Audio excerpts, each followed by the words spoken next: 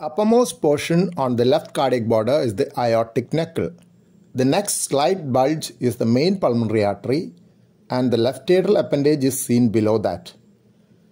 The latter two regions are usually concave, and the obliteration of the concavity contributes to the so-called straightening of left border. Straightening of the left heart border in severe mitral stenosis has been reported by Chadha et al.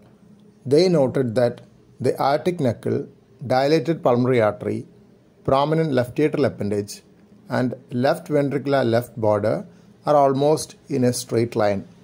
This is straightening of left border, which has also been called mitralization of the heart. Their patient had presented to emergency room with features of pulmonary edema. So the X-ray showed, in addition, features suggestive of bilateral pulmonary edema.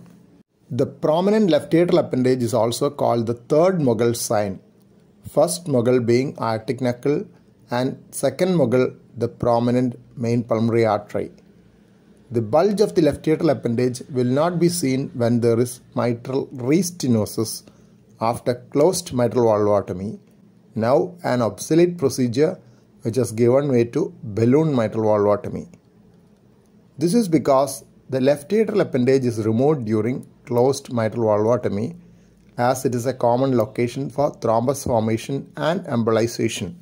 In another case reported by Kapoor et al., gross biatrial enlargement caused major portion of the cardiac shadow to be on the right side of the thorax, mimicking dextrocardia. The left heart border was straight.